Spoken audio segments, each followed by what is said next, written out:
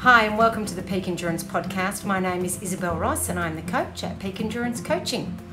Episode 81 is an interview with the enigmatic Lazarus Lake. Laz, real name Gary Cantrell, is an endurance race designer and director. His unusual, very unusual races include the Barkley Marathons, Big's Backyard Ultra, the Barkley Fall Classic and the Vol State 500k. In 2018, he walked across the United States, starting in Rhode Island and ending in Oregon. This year, he organised the great virtual race across Tennessee, which started on May the 1st and ended 4 months later.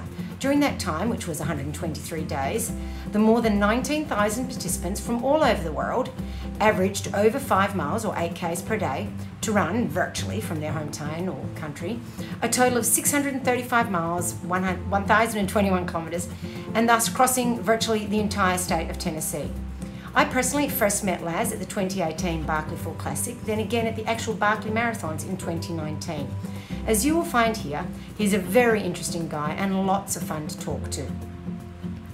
Are injuries or persistent niggles ruining your enjoyment of running and hindering your best performance? Get on top of these now so that you can get back to preparing for the upcoming race season. And it is coming. Come in and see the specialists at Health and High Performance, where, utilising the latest in technology and expertise and experience, they can help you get back to your running best. Head to healthhp.com.au/run to book an appointment and ensure you can run strong and free. You can also find them on Instagram, Health High Performance.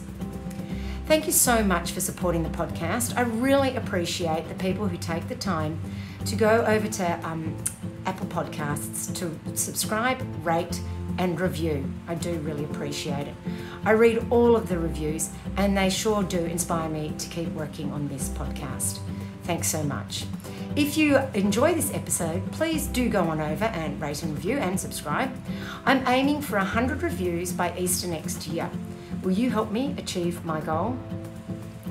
I don't know about you, but I'm already planning the races I want to do in the quickly approaching new year. Can't wait for 2021. Hopefully it's a bit better. If you're looking forward to it too, email me, isabel@peakendurancecoaching.com.au to organise an individualised training plan. Enjoy the interview with Laz, and please forgive my atrocious Australian geographic knowledge or lack thereof.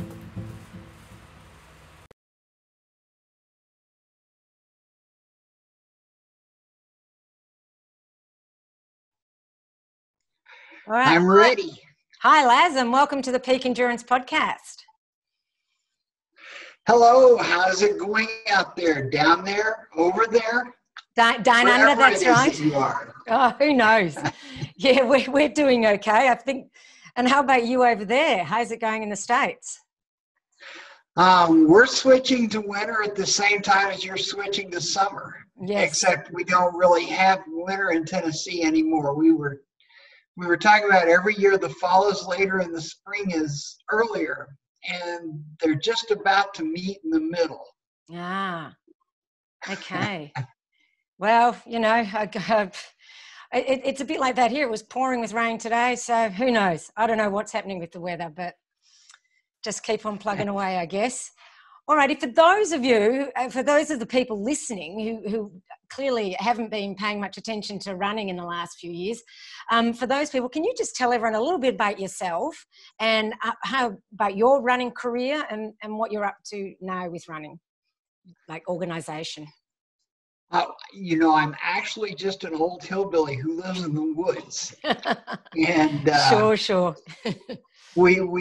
I was a very mediocre runner for a long time. I think you were all right. I put on a few races now that I'm too old to really run. I did make note of the fact the other day, though, that I'm starting into my 55th year of running.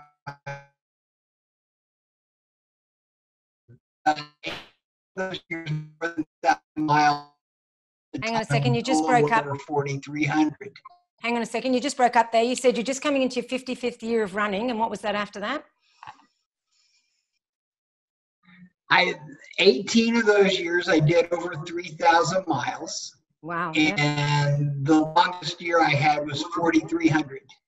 So if you just keep surviving, you can have cumulative accomplishments. Yeah, that's it. Yep, that's what I'm going to be going for eventually.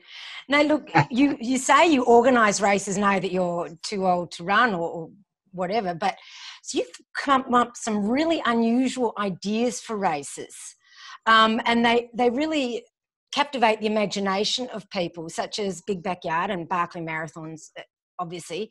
Can you explain how you come up with such amazing ideas that seem to captivate people so much?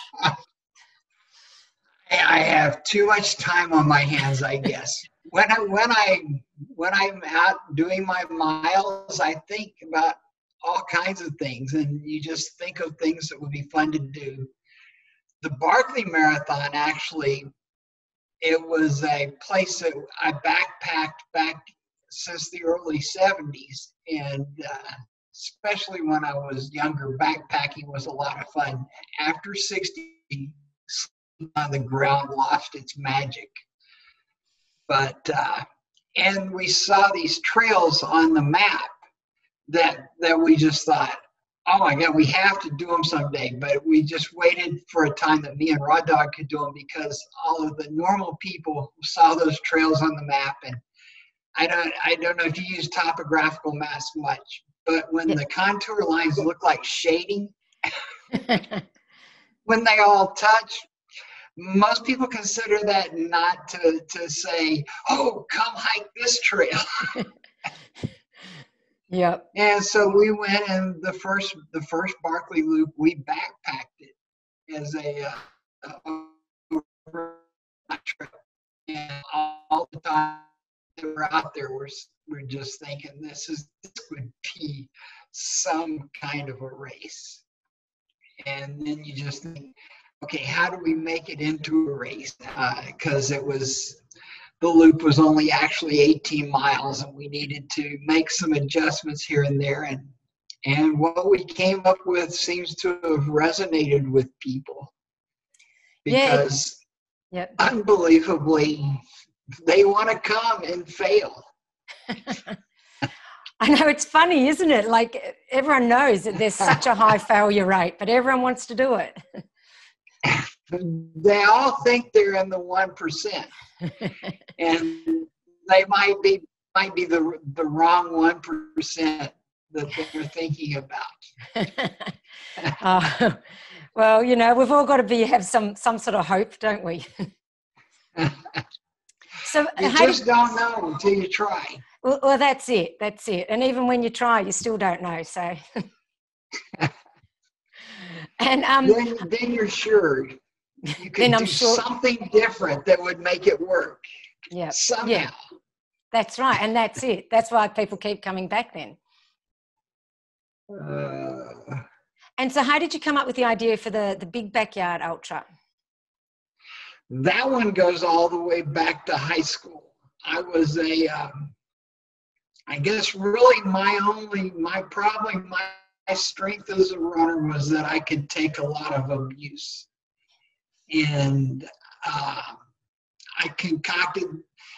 was not one of the faster guys on the track team in high school. And then at the end of really hard races, the coach would make the better runners race against me, because if you're beat up enough, then I'm more representative. I'm not sure what that indicates, and I just, in the process of running that, I thought of this idea of what I was thinking then was a 4-mile race. And then decades later, out here on the farm, we were trying to think of how to have a good ultra where there's just only 140 acres here, and we've got trails on it, but there's only about 4 miles of trails. And how, you have limited resources because it's just a family, and you have limited space. And I thought back to that idea, and I said, I could adapt that, and it would work. And unlike high school, there's a whole bunch of people in this sport that would appeal to. Yeah. I had no idea it would catch on like it has. There's almost 200 backyard ultras now in 43 countries that I know of. Yeah. And I'm sure there's many more. Everybody has, and that's just the ones I know about. Yeah. So recently Courtney Dauwalter won. What do you think it is that makes females good at this sort of racing? It was something that, if I was really thinking, I would have anticipated. Women are as competitive as men, but you have these just built-in factors with strength and speed and stuff like that. And in the backyard races, those don't factor in. Those are not major factors. So we had 21 national championship races on that weekend with the satellite races. 7 of them were won overall by women. Yeah, wow. And matter of fact, the dominant backyard runner in New Zealand is a woman. The dominant runner in Germany is a woman. And I guess this Russian lady may be the dominant lady over there. It's really been a pleasant surprise. It is so nice to have an athletic event where you don't need divisions, unless maybe someday when more women take part, we may have to set something aside for the men to win. That would be funny.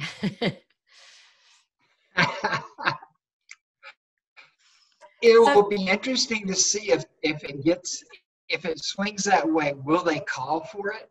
Will they say, we can't beat the women, we need a men's race? That will be very interesting to see. Yeah, that will be. Would the women enjoy that? I think so. I know I would, so yes. So obviously women haven't done so well at Barkley. What is it that you think makes Barkley so much more difficult for women? Because speed and strength, and especially strength, are very much factors there. And if you take your normal timed running events, you have a different kind of a curve in ultras because the sample size is small, but you will get down towards that 10, 11, 12% difference between men and women. That seems to go from the 100 meters all the way to any distance once the sample size is enough. And if you add 10% to the finishing times of the few men that have finished Barkley, you have a number bigger than 60 hours. So it's really going to take an outlier for a woman to finish. I mean, math is just not on their side. No. And some people suggest that women are smarter than men, so a lot fewer of them try it. But yes, I mean, when it comes down to basics like that with the timing, then that's fair enough. It's not anything about women other than just the natural physiological facts of life. It would set the world on its end if a woman finishes. So we really, when high quality women runners apply, they have a way better chance of getting in than men, because we'd like to see someone at least make a good run at it. Yeah. Do you think a woman will be able to do a fun run, within the near future? The last one was Beverly Abbs. That's right. And that was a while ago, wasn't it? That one is starting. There have only been, in the entire length of the race, eight women finish fun runs by 5 unique individuals. So women have not done good with the fun run either. It's mathematically more possible, but I don't know what's stopping them right now. Maybe it's that whole belief thing as well, and once more women start doing it, more women will do it. Who knows? Well, we'll hope.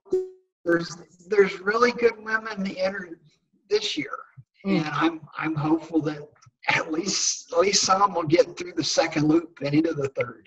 Yeah. Most of the time, people that get to the third loop do finish. finish if And they're willing to start it. yes. And do you think it takes repeated tries to be able to get to that point of doing more loops? You know, repeated tries at the event, attempts, whatever? There have been a few people that have finished on their first try, but most people, it takes, the average finisher is in the third attempt. Okay. And then I think the most was either 10 or 11 attempts. Wow. But you'll see most people adjusting for the weather variations, because some years are more grim than others, that you see them gradually whittle it down. It's like they run into this roadblock and they go home, they figure out an answer, they prepare for it, train through it, and get past that to find there's another roadblock. And then they go home again. And you either have to have a very low ability to learn from experience, or a real high level of determination, depending on how you define it. Because some people spend years and years and they get close at their peak and then never quite make it. Yeah. So there's obviously some navigation involved, but you've been known to say it's not a navigation race. Why do you say that? No, the navigation is not complex. You have to be a competent navigator. You don't really need to be able to use a compass, but you do need to be able to use a map. Yeah. For the most part, you can see the features if the map means something to you. The features are dramatic.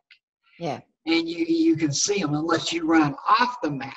And if you run off the map, then you're so screwed. Makes it a bit tricky. It's more a matter that you have to always pay attention.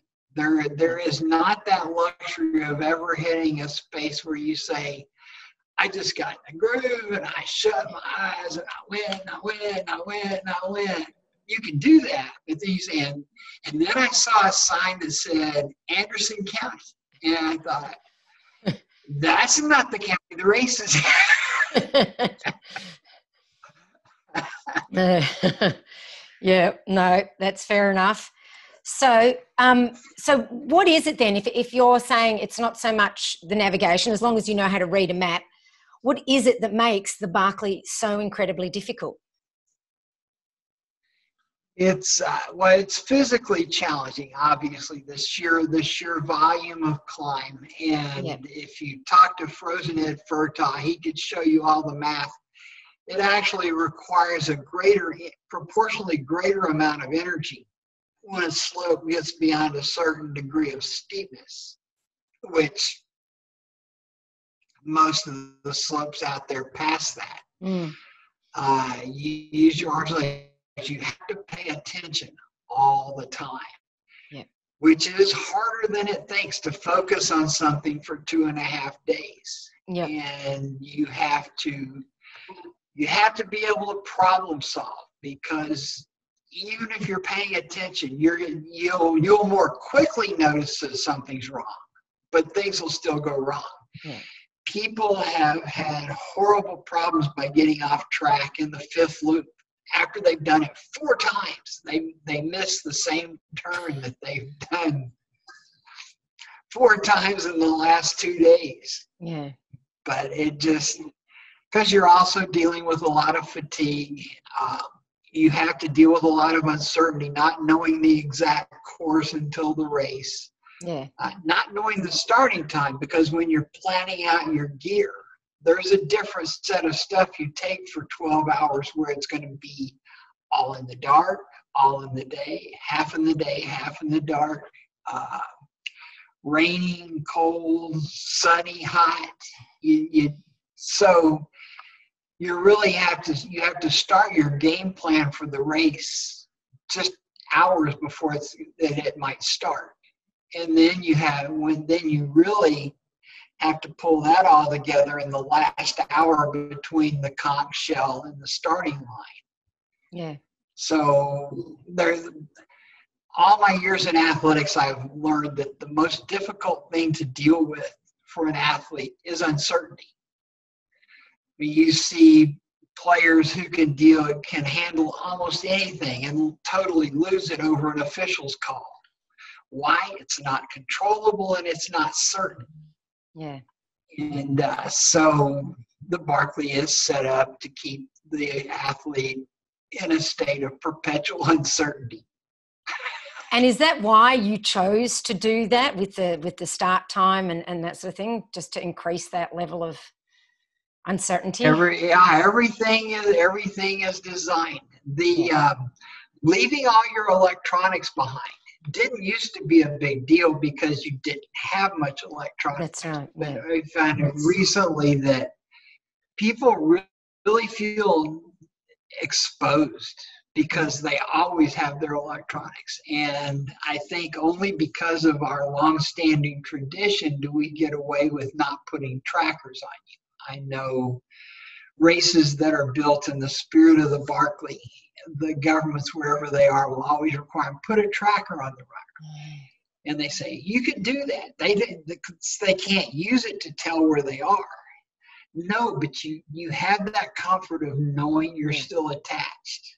And to me and to a lot of the people that really embrace the Barkley, it's one of the great things about it. It's one of the few times in your life that you walk past that yellow gate and hit that trailhead and you're not connected to anything. Yeah. You're totally on your own. We don't get to do that much anymore. No, very, very rarely. Yeah. Yep. And having the tracker, then obviously, well, I suppose they can't look back at the data, but I guess, yeah, they know that if something goes wrong, that they're fine. Whereas with the Barkley, if something goes wrong, you've got to sort it out yourself. If something goes wrong, you've got to sort it out yourself. I mean, we would eventually come look for you. And hopefully. Probably eventually find you. If no other way by when the smell got bad. But yeah, you have to solve your problems yourself. Yeah. And can you explain a bit to people who don't know, like certainly for Australians who don't know much about Tennessee, what the weather is like within that area, the Frozen Head State Park?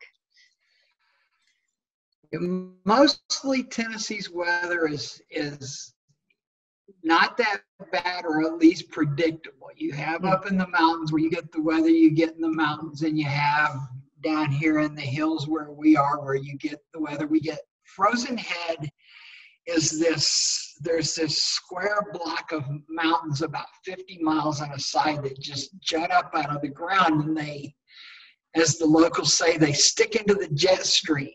And so they have their own weather. It's 15 miles from the park entrance to Wartburg. We've gone out there and hiked, setting out books in a freezing rain all day long, and go back to Wartburg, and it was sunny and warm the whole day. Wow.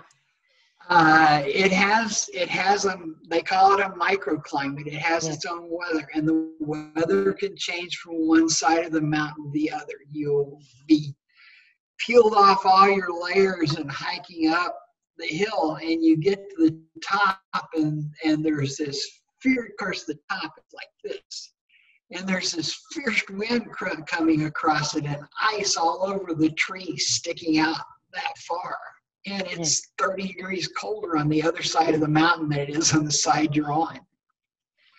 And all you can do is get back below that the lip and have a last cigarette and suck it up and go. Sounds about right. I know last year it was hot when we started, and then it was snowing that night. So yeah.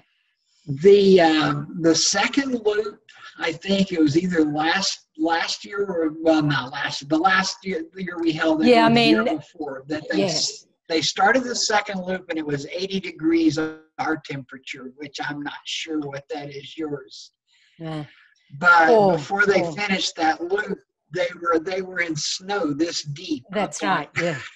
Yeah, that was That was 2019. When I'm saying last year, that's the year I mean. Yeah, that's right. That was phenomenal.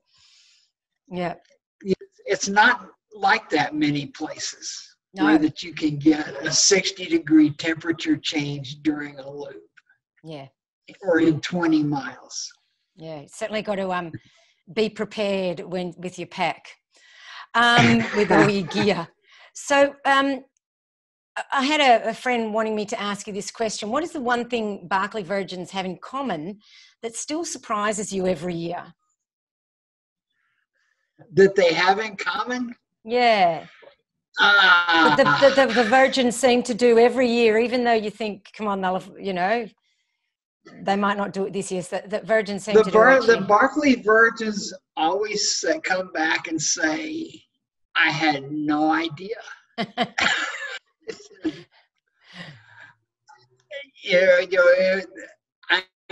knew in my head that it was bad, but I couldn't imagine it was that bad. I think what catches people is that you look and you say 100 miles, a 60-hour time limit. And in your mind, you perceive, okay, I just have to slog it out at a steady effort within myself for 60 hours. I just have to stick with it. And then you get there and discover that, no, most of the time you're redlining. You're going, right? You're climbing hills where God help you if you're trying to run with a heart rate monitor. Yeah. If you're a light technology, yes, then you might find out. But you don't want to know what your heart rate is doing on some of those hills. No, yeah. And even going down them, sometimes your heart rate might be pretty high too because of the fear. I relied on, I would just let it go and stick my arms out. And when I feel it getting out of control, you just catch on trees. Yes. Yeah. To kind of bleed some of the speed up before you fly off the side.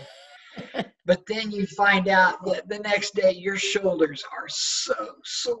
Yeah. Yeah. Yeah. That's a whole other challenge.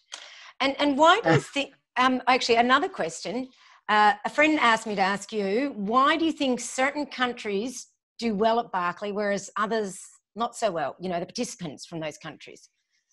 I don't know. I think sample size could be a lot of it. Yeah. And because like the first Englishman that came was the first person to finish the 100 because he had the advantage that all the Americans knew it was not possible. And that was always in the back of their head. Yeah. David Horton, who later on finished himself, had done it like 6 or 7 times when Mark Williams finished. And the first thing he told Mark, he said, well, congratulations, now you've ruined it for everybody. Every year I go home and I feel okay because it's not possible anyway. And now you know it can be done. Yeah. Yeah. Yeah. So that's a good question. It's equally interesting to me as why some nationalities are so drawn to it. Yeah. The French are nuts for the Barkley, but they have had notoriously little success. That's right. Yeah. There's no country sends in more applications than France. Oh wow. Yeah. Yeah. And yet, the U.S. obviously. Yeah, obviously. Yeah, international runners we're talking there. Yeah. So why then? I mean, it's just and the French even have their own version. Someone started their own version of the Barkley, haven't they? As well, they're doing one as well. Mm. For those people who can't get into Barkley, it's a Barkley-inspired race. That's right. There are 2 or 3 or so now that have started in different places, and each one has to be unique because it's unique to the area that they are, the nature of the terrain, the nature of the environment, the weather conditions, but you can still adhere to the same principles of throwing people out there on their own and putting them at the edge of, just at the edge, which is, it's a trick to find. It's easy to make a course people can finish. It's easy to make a course nobody can finish. But to squeeze it down to where just very few have, a lot of thought goes into how each section is and where it lays and how it fits together to keep people right on that raw edge. Yeah, because if it was truly impossible, no one would really want to do it. But people know that there is that slim chance. So that's what keeps them coming back and pulling them in. Yeah. So about 1% of the people get a chance, can try. Yeah. Or, have the qualifications to try, and about 1% of them can finish it. And you could well tell everybody, you could answer my question, why is it so important to find out if you're one of the 1% of the 1%? Yeah, I mean, what is the drive to train so hard and hurt yourself so bad? And that's the eternal question, especially when you're out there, because it's just, what is it? That's it. It's an inner drive. It's just that wanting to. Yeah. So why do you, and in saying that, why do you think Barkley has captured the imagination of the running community? Even not necessarily for people who want to run it, but as you well know, everyone wants to come and watch it now. So what do you think it is about it? I guess I can understand wanting to watch it. It's like a slow motion train wreck. Yeah. And then when someone finishes, it's just because I've been there for all of them. Of course, yeah. You feel elevated because you witness this person. You see them going out on the Loop 4 and Loop 5, and you think, in a normal race, if you saw someone in that condition, you would be arguing whether or not you made them quit. We're sending them out. Yeah. I know. Yeah.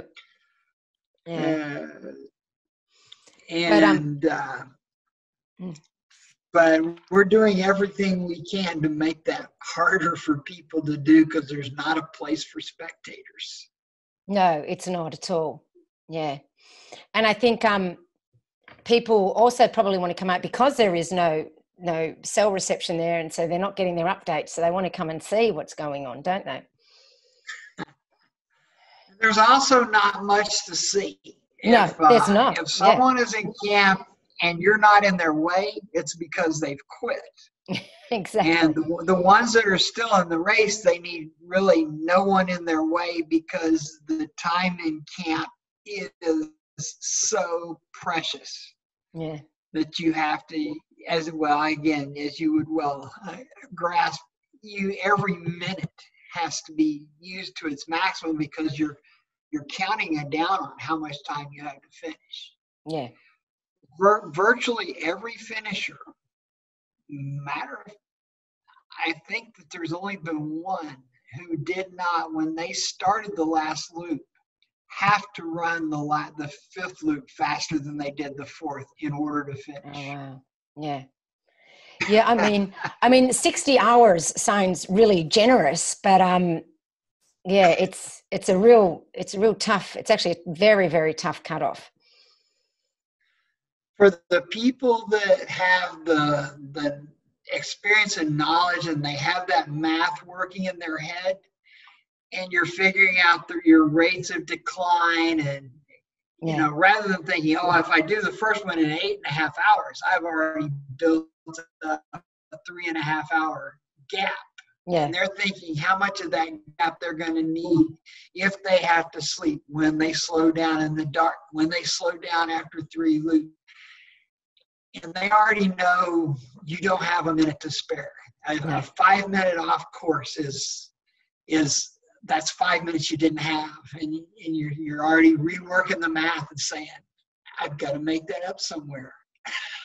So do you think, in saying that, do you think it's important for competitors to have some sleep between loops? It has been done with absolutely zero sleep, and it has been done where the people run hard enough to squeeze out as much as an hour of sleep at a time. Yeah. Usually just once during the race. But again, you know the trade-off. If to buy that hour of time, you pay a high physical price. Yeah. And if you try to spare your body that price, then your brain has to deal with no sleep, and you still have to focus and concentrate, and you have to be able to solve problems on the fly. You know, when you're not where you think you should be, or you're where you think you should be, but you're not sure you're there. Yeah. When you pick up a book, it's the greatest feeling in the world. Because it's not as bad for me because I know that countryside so well. Yeah. But but I know from being there, you pick up that book, you know you're in exactly the right place that you're supposed to be. Yeah. But when you put it back in the bag and stick it back where it was and walk away, now you won't know for absolutely sure you're in the right place again until you hit the next book. Yeah. And if you hit a point that you know you're not in the right place, you have to figure out what to do. The tendency is to want to forge ahead. Going faster is a poor solution to the problem of your navigation is off. Yeah. That just gets you further out of the way. Yeah. That's when they come back and they've been in a different county, because that really does happen. Yeah. No, I know. Yeah. And I mean, and in saying that, with you saying that it's speed and strength, there have been some strong runners, or, you know, ultra runners that have come out to do your race, but have not been able to even complete one loop, or not done much because of their navigation. So there is an element of all of it, isn't there, really? You have to have all the skill sets. That's the thing, yeah. If you're missing one, I tell you, the group athletes who have through hiking experience, it really seems to be a big help. Now, the pure through hikers have struggled because of the speed. You have to go too fast. Yeah. But if you're just a pure runner and you need a flag and an arrow and probably a person doing this every time you come to a turn, you're doomed. Yeah. And then you have to be able to plan, what do I need to carry for a 12-hour loop? Yeah. Where that it could be excruciatingly hot when I start, and 20 below 0 centigrade before I finish, with precipitation the whole time. Yes. Yeah. And high winds. And high winds. And you might get to the jugs of water and they're frozen, and so you need to have enough. You need to have a lot of skills, and you have to have a real high suffer tolerance. Yeah. You've got to be able to be really uncomfortable and not, you just think, this is a lot of discomfort. I don't like it, but I'm not going to die. Yeah. Yeah. Yeah. Even if it feels like it, you're not. Yeah. Even though you might hope for it. Yeah. Yes. Yeah. So speed and strength are big components, and that's mainly because of obviously the hills, and then trying to move through those hills fast. And so also you talk about the loops being 20 miles each loop, and yet you seem to sometimes add books, and yet the distance stays the same. How does that work?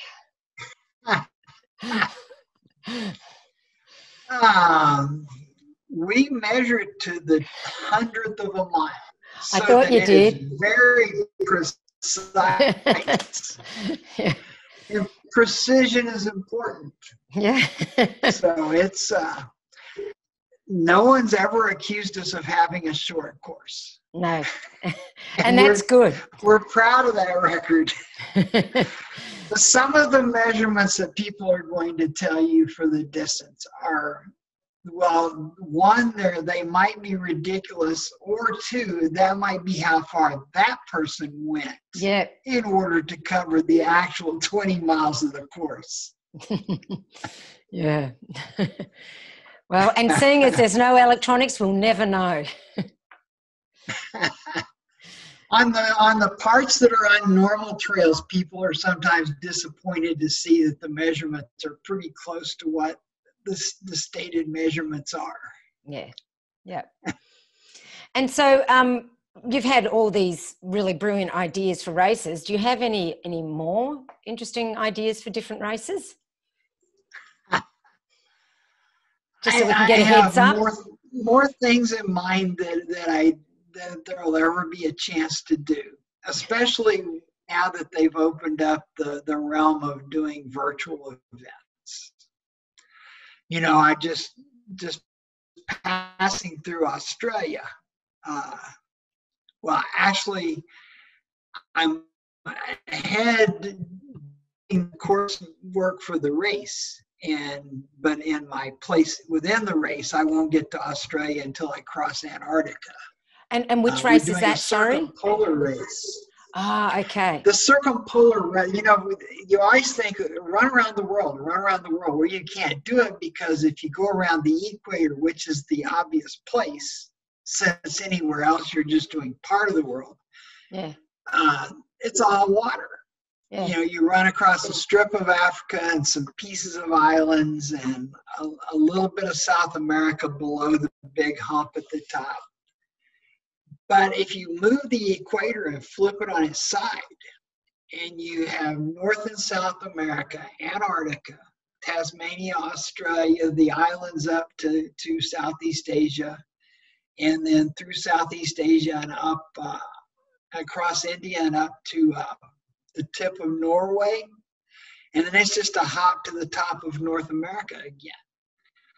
We picture we know the world is a globe, but we picture it like it's a tube. Yes, yeah. And you don't think about the part that at the top it almost connects. It's just really cold to go across. So we've laid out a route where that you go all the way around the world, and it's virtually all on land. Ah, okay. And we're doing a virtual version of that. And I'm having a really good time because I'm studying all these countries and learning things about them I didn't know. Yeah. Indonesia, I guess, is close to you, so you probably have some idea. Indonesia was just a blank, and it's the one I'm working on right now in researching out the route, the history, and then geology and all the things about it. And it's like, who would have ever thought that there was so much to Indonesia? Yeah. And Australia had a lot of surprises. The Simpson Desert. Yep. We're recommending everyone carry more than one handheld to cross the Simpson Desert. Yeah, that might be handy. Yeah. And then there's the city, I can't think of the name. It's just north of the Simpson Desert, right in the middle, and it's a place everyone's heard of. But you always picture it as just like a little, I could go look it up and see. I don't know. Clearly my Australian geography is terrible. Yeah, it's north and west of the Simpson Desert. And it's all the main highways crossing the continent, north, south, and east, west, seem like they go through there. Oh, I don't have a clue. And can I have 1 second to go look it up real quick? Yep, have a look. Because it'll be good to know. Well, I have to click on my computer and get it to start. Anyway, when I looked it up on Google Street View, I'd have this picture of this place all my life. It's like a little country store in the middle of the desert at a crossroads. And no, it's this whole, it's a small city, but it's like basically a modern city with no water. And yeah. It's so different than the way I pictured it being. There's the Well, I shall be interested to know because, yeah, like I said, clearly my Australian geography is needs a bit of work. When I say it, it'll immediately click in your mind. It will. Because I've heard it. Yeah, no doubt it will, and I'll be embarrassed, but yeah, because I should have known it probably. Well, I didn't have a very good description. And I don't know if the best way to go is to open up the map.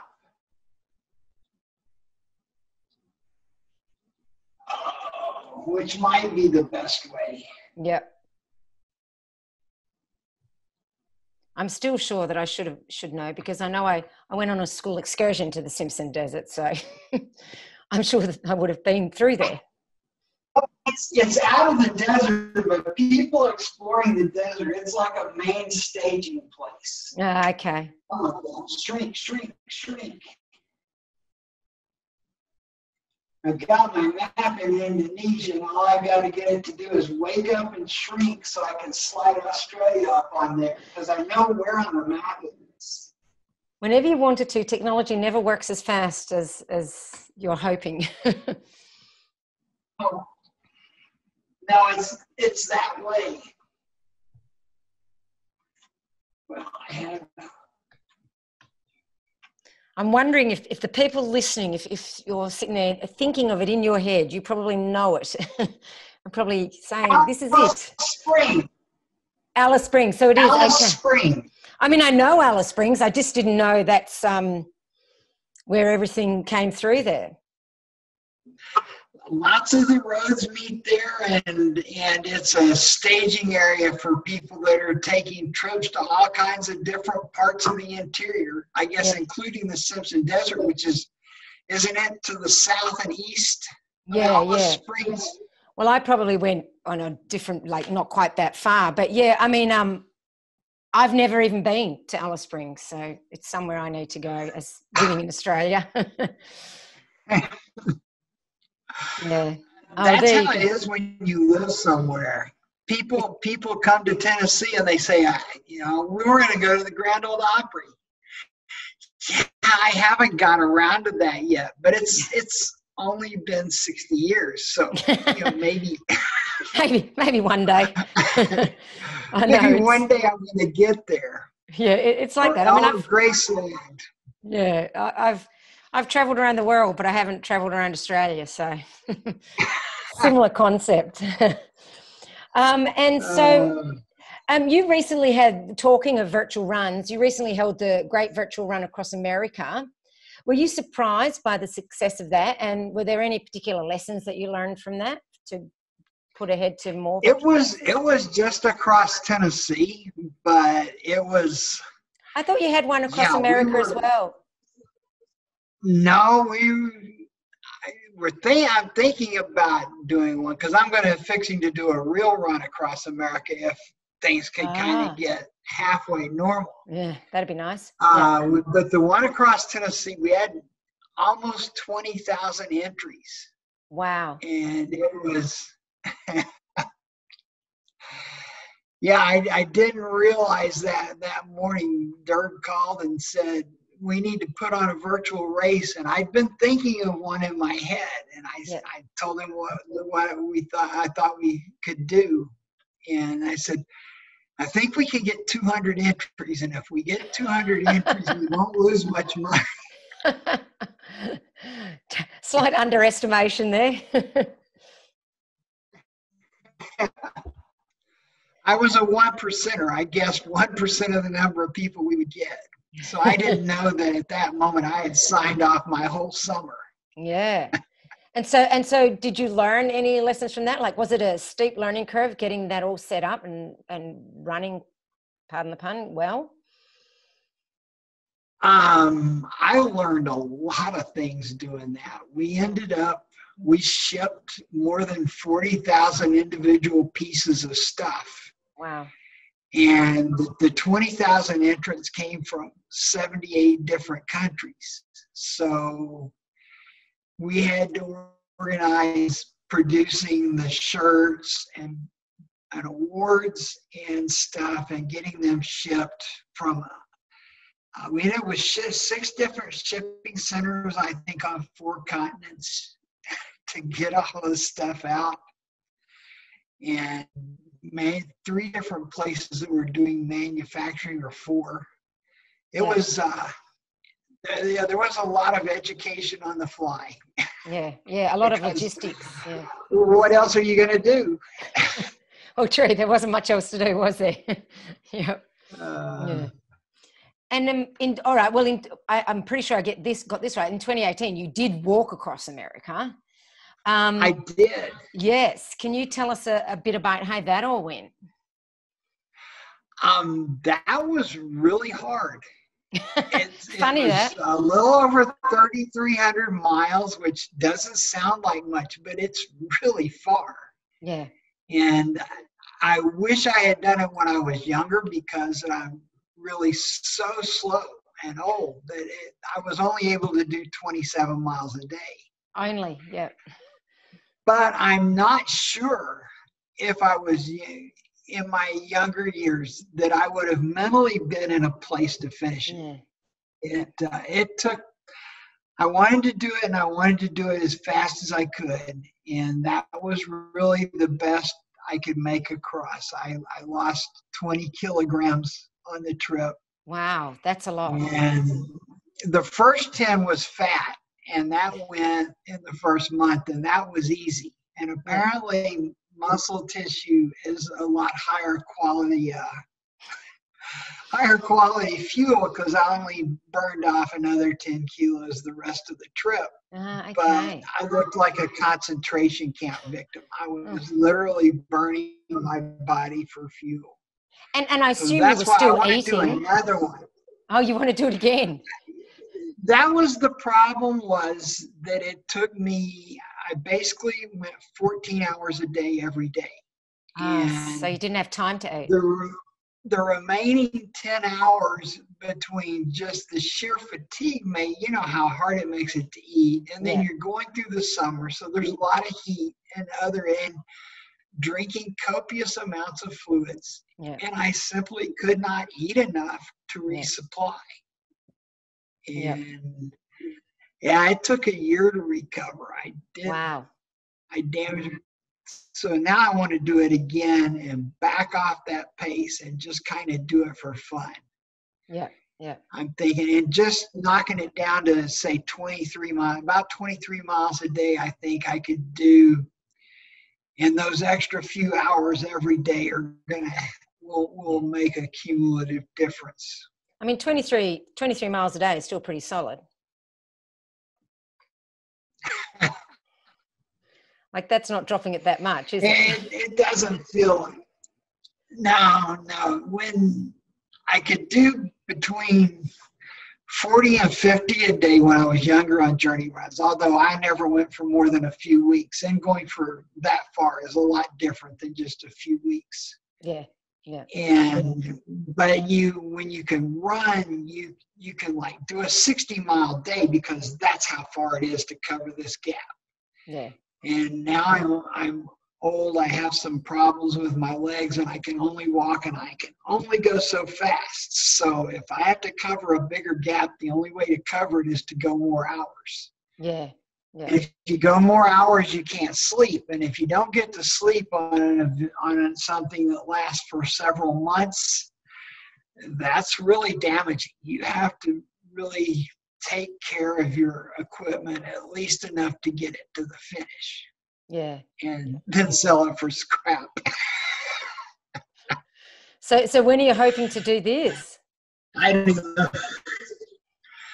I'd like to start in April.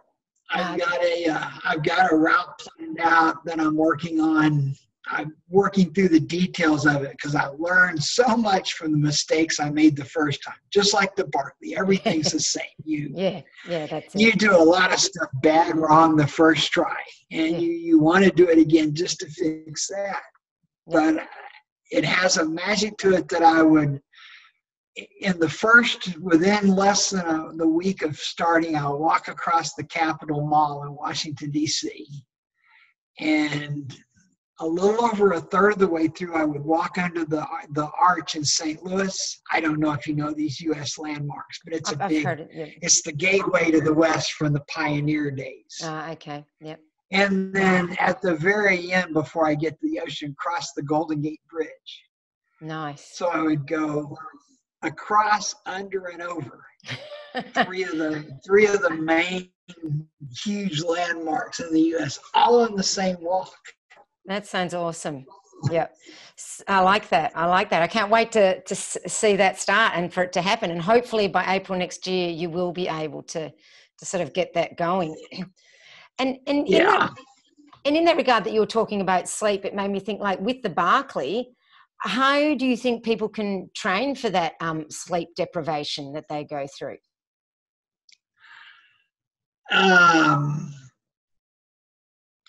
Or is it trainable? This also applies to the backyard races. Yes. So because the sleep factor, now that those races are getting out into 60 and 70 hours, if you want to win the big races, there is a skill you can learn that'll help, and that's the 5-minute nap. Yeah. Because I see people that they simply can't unwind their head to the point where that you need to be able to sit down, close your eyes, and be asleep like that. Yeah. I've seen successful Barkley runners that take no actual sleep breaks. And this is also something I would do in the journey runs or the multi-day runs, is you just keep going. You know you're sleeping. You get worse and worse and worse and worse until you know that stage where you can hardly hold your eyes open. And what you do is you lay down right then. Yeah. Because you're just going to be gone instantly. Now, someone's got to wake you up in 5 minutes. Mm. And you won't feel great. But there's something in your brain that needs to go to sleep. Yeah. And you can solve a lot of that issue by going to sleep and sleeping 5 minutes. It's like your brain apparently lacks a really good timer for that. It knows it knows it hasn't been treated right, but it's not sure what's wrong. And you can go a long ways before it says, no, that wasn't adequate. You're going to have to sleep again. And they'll get through with several times just literally lay down on the side of the trail and zonk out. Some of them have said freezing rain is a good thing because you're not going to sleep more than 5 minutes, whether anyone wakes you up or not. Yeah. You will so quickly become miserable that you'll wake right up.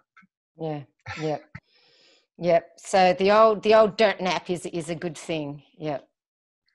So I think that you can work on that skill. Yeah. I would think you could get better at it because I know I don't sleep a whole lot, and I do not have time to waste laying around waiting to go to sleep.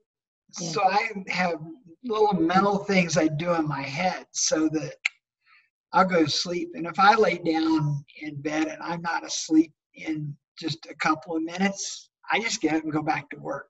I might stay up all night and just take a couple of 5-minute naps the next day and until the next night's sleep. Because if I'm not sleepy, then why the hell lay there? Yeah. So you're pretty just good get up and do stuff. Yeah. You're good at sleep deprivation. I wish I could have run I wish the backyard had been a thing when I was able to run, because I think I would have done quite well at it. I tolerated people. Yeah. even though I'm not fast. And my ability to do it without sleep naturally is pretty high. I've kind of been going along. There's probably about a night a week that I don't sleep at all. Oh, wow. Wow. Yeah. Okay. So, and I think both of those races benefit from that ability to not need too much sleep. Mm. Sleep is a weakness, which is easy to say if you don't require a lot of sleep. That's right. Yes. Yeah. But I think that we should all look at our natural abilities as being a sign of personal virtue and merit, don't you? Yes, I think so. Definitely. I like that outlook. Excuse it in our own positivity. That's fair enough. All right. Well, thank you so much for spending some time. And once again, it's quite late for you. We were just saying that earlier. We've started. It's probably about 10 o'clock at night now for you, isn't it? It's it's almost exactly 2200. Because when you use the whole day, the double 12s is so confusing. It is. All 24 of the hours are good for me. Well, like I say, I usually go to bed at 2 or 3, and then the dogs wake me up between 6:30 and 7. Wow, so you don't get much sleep at all. That's not a lot of sleep. I take naps. You do? I take naps if I feel like it. Yeah. Yeah, wow. No. I try to get about 7 hours sleep, and I sometimes don't feel that's enough. People should sleep the amount they want. And I've had people criticize me because I've never slept a lot, but I think I go to bed when I'm tired, and I get up when I'm through sleeping, for the most part. And if I feel like a nap, I take it. I don't see anything I would gain if I spent the other 5 hours I'm supposed to sleep just laying there in bed. Yeah, yeah. I had to do that when I was a kid. So you've been like this all your life? It's always been this way. Yeah. You're so lucky. You get more hours in a day. Yeah, that's awesome. I wish I was like that. Y'all are missing the opportunity to do a lot of stuff by sleeping all that time. That's right. But the other thing is, it's part of your life is everyone goes to bed. They just kind of they fizzle out, they go to bed, they go to sleep. So you have to be quiet for all these hours until you're ready to go to sleep yourself. Yeah, and you go to bed and you get up and you look, they're still asleep. And you have to do it again. You have to be quiet until they finally rouse and you think, what are they doing? Wasting all this time. Yeah. No. I can imagine that would be hard being quiet. I know I often wake my daughter up in the mornings because she says I stomp around like an elephant, but I reckon I'm quiet. Yeah. All right. Well, thank you so much for spending some time talking with me about all your amazing races, and we can't wait to hear a bit more about the virtual races you've got planned, and we'll watch out for you walking your next walk. So, yeah, thanks so much. Well, I appreciate you having me on, and it's good to talk to you. Sandra appreciates you even more because she doesn't want to hear all this stuff. So you get someone to talk to about it then. Yeah. I know what it's like. Well, that's the same. My daughter doesn't want to hear me talking about running either. So, All right. Well, thanks so much. And hopefully I will see you next year fingers crossed, everything starts to become a bit more normal. On that strange day that no one will expect. That's right, exactly. All righty, well, thanks, Laz. And you'll have to turn me off to end it because I have no idea how this works. That's all right. I'm going to hit stop and we'll keep chatting afterwards, all right? So I'll just stop this now. So thanks again and see you later.